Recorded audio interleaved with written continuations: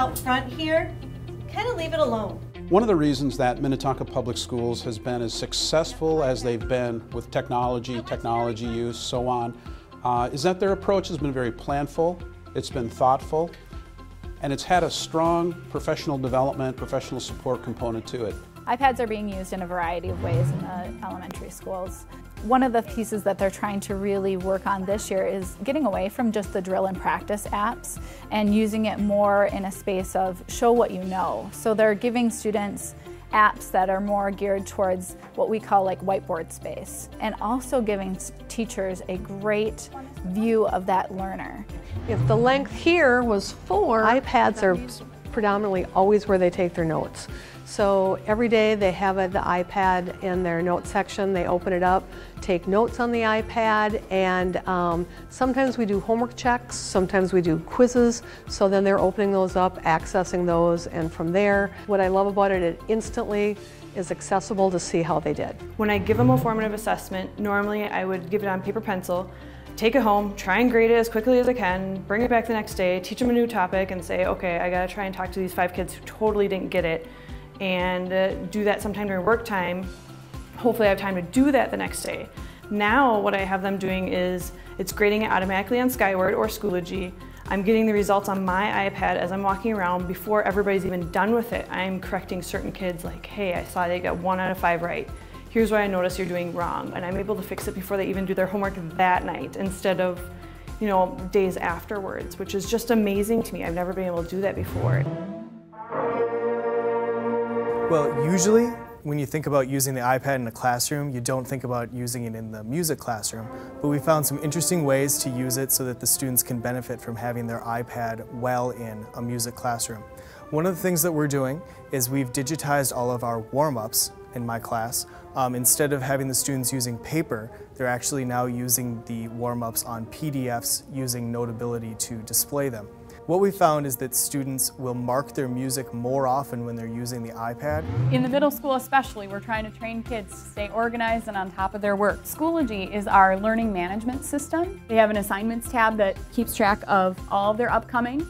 They can look at the integration of their calendar and look at it there as well. But students are really using that as a tool to say, what is my teacher assigned? The assignment is usually linked to it. They know when it was assigned, when the deadline is, and how to turn it in. So students that are absent or students that forgot what we did in class and forgot to write it down, they can go into Schoology so quickly and easily, click on the day and find out what they missed. So the document cycle in Schoology is the kids have got it down. They go to Schoology, open up a folder for today, they pull out their docs that they need, put them into Notability, write on them, take pictures, put that in, draw pictures, type, whatever they want to do to create their doc.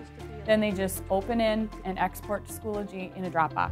So the student learning is impacted by that immediate feedback because they don't have to wait for a week for feedback in learning that they did something wrong. They're able to take that feedback and change something and keep moving with the process. So as teachers are starting to use more technology tools in their classroom, one of the big conversations that's coming up with students is that digital citizen piece and how students can be a good digital citizen.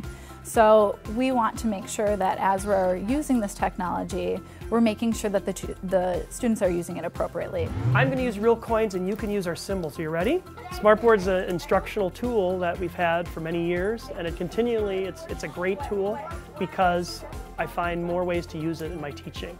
We talk about learning using all the senses. They're able to hear the lesson, they're seeing things, they're able to come up and manipulate things. So it's a great tool. We no longer have to stand at the front of the classroom to direct our class.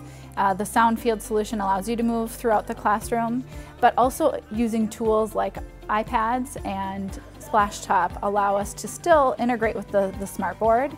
We're able to monitor our classrooms by moving about the classroom and using proximity to talk to the students. We wanted to make sure that the kids understood what computer code was, or programming language, but with a purpose. The Raspberry Pi is an inexpensive computer, uses an operating system called Raspbian, or it's a form of Linux. So these students are programming their Raspberry Pi motherboards. They are working with a 3D printer over here at the high school to create designs and actually print the plastic casing that will house the motherboards. So the Minnetonka app is meant to be a one-stop shop for users. So it allows parents to be able to access calendar features, again, for their specified schools that they have selected. And it also has access for parents and students for Skyward access and Schoology links on there for homework and activities that are posted on Schoology. We've seen steady growth in the frequencies of A's and B's as students have used this technology to move forward. We've also seen our struggling students adapt and have much more positive outcomes, we believe, because of the technology access that they've had. There are incredible teachers in this district and incredible support staff that bring those pieces together. The technology tools provided are only as good as the staff development that supports it.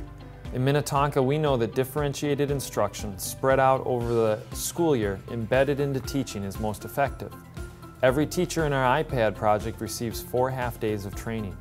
All new teachers get basic introductory training on all of our systems each August. Every year we host a technology visit which allows our teachers to share what they have learned, which is, of course, the deepest form of learning. We're thankful for the opportunity to continue this work here in Minnetonka. We are extremely excited about what the future holds for our students. It's making my teaching more purposeful and more helpful to the kids.